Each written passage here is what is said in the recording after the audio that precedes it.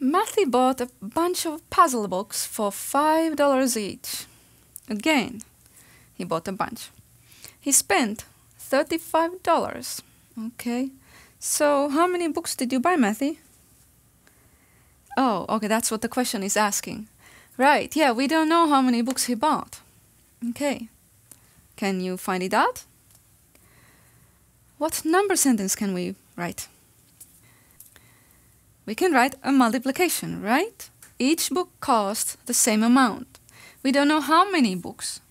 This many books times $5 each equals the total, 35. Okay, and now you should be able to solve it easily that it should be 7 books. Here Andy earns $5 each time he mows a lawn. He wants to buy some diving gear for $42. And how many lawns does he need to mow to earn enough for that? He earns $5 each time he mows a lawn. He wants to buy the diving gear for $42. So,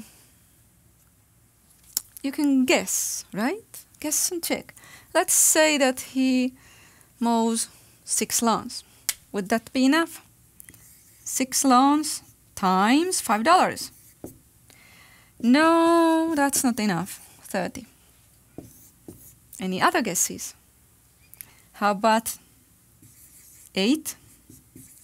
8 times 5. Go 8 times 10 and half of that. $40. Is that enough? No, it's not. So, one more time. 9 times 5. That should be enough. 9 times 5, $45. Yeah, that will be enough. So, 9 lawns. Lastly, puzzles. Mathy, are you ready? Sure, he's excited again. Can you solve this puzzle? What numbers go here so that this times this equals 24? And then this number times this equals 12. And then here 48 and here 24.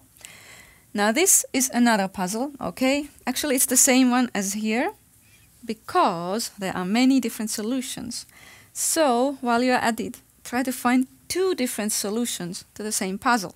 Pause the video. And Mathy, you ready? What number will you start with? So many different possibilities. 6. Yeah, if you put 6 here, then you basically just figure out what goes elsewhere. How many times 6 makes 24? Then you have to put 4 here. And then 6 times what? Makes 12. So you have to put 2 here. And then 4 times something makes 48. Or that something times 2 equals 24. So you have to put 12 there. Now, I'll show you another solution.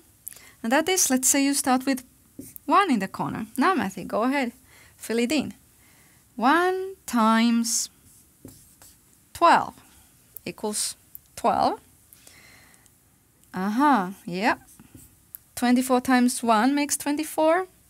And 24 times 2, right? And 2 times 12? Yeah, that fits too. And those 2 are not the only solutions either. There are still more. Maybe you can find all of them. We're all done with this lesson.